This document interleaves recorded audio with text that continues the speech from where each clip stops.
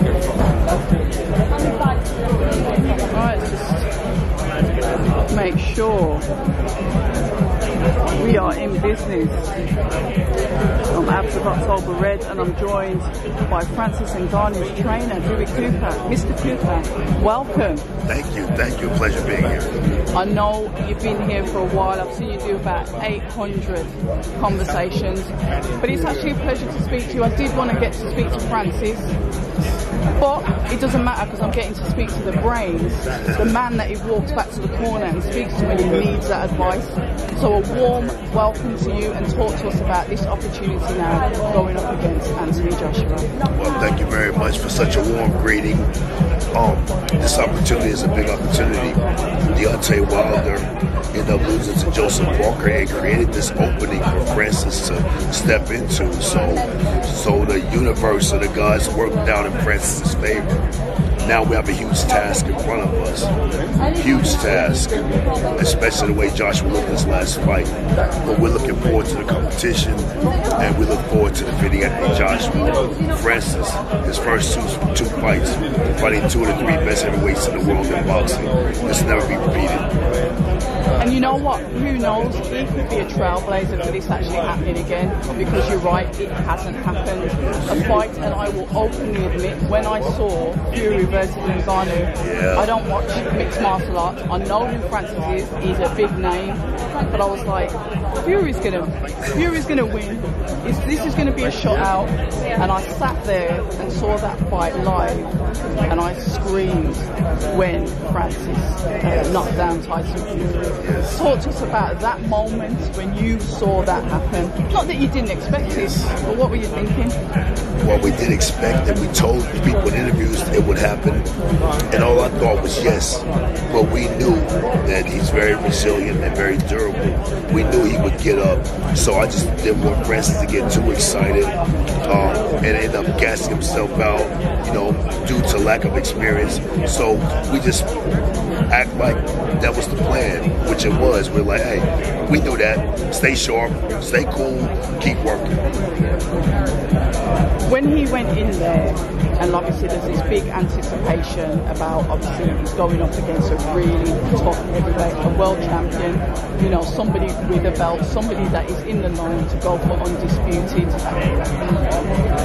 Francis isn't a boxer, he's a mixed martial arts fighter. We saw when elbows were thrown, and he wasn't even phased. The toughness, the ruggedness, talk to us a little bit about that and how that will steadfast in this match that he's got against Joshua. These are exactly the intangibles that we're going to need, because Anthony Joshua's a big, strong man as well. But the toughness, the durability, the strong mind started when Francis was a little kid. This is not something he developed in body. This is something he had way before. He was always underestimated as a kid. He had to dig sand and sand mines just to pay for his elementary school books and pencils just to go to school. I mean, us in the UK, us in the USA, we're not 10 years old digging sand for a living to pay for our own elementary schooling. So he was brought up really rough. People underestimate him his entire life, and for many people it breaks him down. But for him, it made him bigger, stronger here. And that's what you've seen in the fight against Tyson Fury. His first fight against the lineal champion of the world, getting hit with elbows and illegal techniques, and didn't even flinch because he has a strong mind. And he had one goal, and that was winning. And once Francis locks his mind into something, it's hard to deter it. Having that in front of you, we saw the post-fight conversation with Tyson Fury after, and he was bewildered. I think that's the correct word to use. He was like, what just happened in there? He was as shocked as us, the boxing fans were at home. When Francis says, I'm taking it, he's watched that back. What did he see? When he saw that kind of like rabbit in the headlights, that kind of shocked, startled look. He just laughed. He said it, I knew it. They didn't believe, but he believed. And that was it. Self-belief, and that is something that is probably going to go over the skill in this, because sometimes it's not just about skill in boxing, it's about the heart that you've got. when you compare the two, like you said, we didn't have to mine as children to get through school. He's got a completely different mindset going into this. And a lot of people will question the mentality, the stability, the mental strength of Anthony Joshua. How does that fare? Do you need some water? 100% right. I'll get through it. You are exactly right. People I think it's really fantastic. I think a lot of people are excited about this because Joshua realised that he wanted to box. I feel like the boxing world is now interested to kind of see if Anthony Joshua in MMA, Francis tore his ACL 3 weeks before his last championship fight in the UFC. He fought a 5-round, 25-minute UFC fight on one leg. It's still won. Myself, his other coach, Eric Nixon, we all told him to pull out. Yeah, I mean, I was surprised. You can't stand. Pull out. He said no, fight. He won it on one leg. This is facts. Francis is different. When you talk about intestinal fortitude and mentality, Francis definitely has that. I'm not going to say Joshua doesn't. People question it. I'm not going to question that. He's an Olympic gold medalist. But I'm willing to say that I think if it comes down to who can go the deepest, especially psychologically, it will be Francis.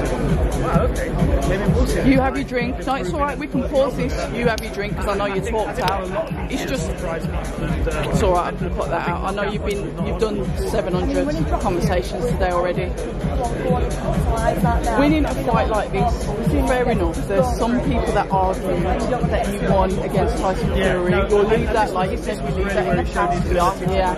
Now, what will this mean from the man who was Cameroon to be the Nigerian British man? I think that was a real probably one of the most talked about fights since obviously Ngannou went up against Fury. It would mean everything. It would mean the unconventional can't happen. It would mean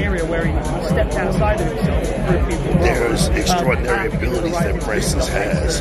His first 2 fights, fight 2 out of 3 best boxers in the entire world, champions. His first 2 fights, he gets it done. This story will be written again. It's an incredible task, improbable task, but very possible for Francis. And finally, what would you say to the fans that doubt this style of boxing, that question it and say, why are we not letting boxers fight boxers? Why are we having this crossover? Leave MMA fighters to MMA and leave boxers to fight each other. What would you say to those fans? I'll tell them very simply, keep that same energy when it came to Conor and Floyd. Everyone loved the McGregor Floyd thing. They did a tour around the world promoting it, and everyone bought in. What's the difference now? You know what I mean? The difference is, I understand if it's, and I got respect and love for Jake Paul, but I understand if you're an influencer fighting MMA guys in a boxing forum, that's not boxing. But when you get a champion in some other organization, like the highest level of mixed martial arts is UFC and PFL, if you get a champion in those organizations and they're willing to fight another champion in boxing, it should happen because you got 2 champions fighting. It's not like you got an MMA guy fighting an influencer. You got if someone's willing to step to the highest level of the sport, you should embrace it. If they're not worthy, the highest level of that sport stops them, like everyone thought Tyson was going to do, Fury was going to do to Francis. But after the show Francis put on against Fury, anyone who says this shouldn't happen is insane. He proved this level. That's why Marcelo Sulaiman put him in the top 10. And he's going to show again. Once he defeats Joshua, people will say, wow, give him, he's the guy. Imagine 2024 could be the most insane year in boxing history. A mixed martial arts fighter comes to boxing, fights the 2 or 3 or the 3 best boxers in all the world, current world champions, and defeats them and becomes undisputed champion at the end of this year. If that happens, this is something that can never be written. And on that note, Mr. Cooper, I'm going to leave you to it. Thank you so much for your time. I appreciate you taking the time to speak to October. Thank you. I appreciate you all. Thank you. Thank you, sir.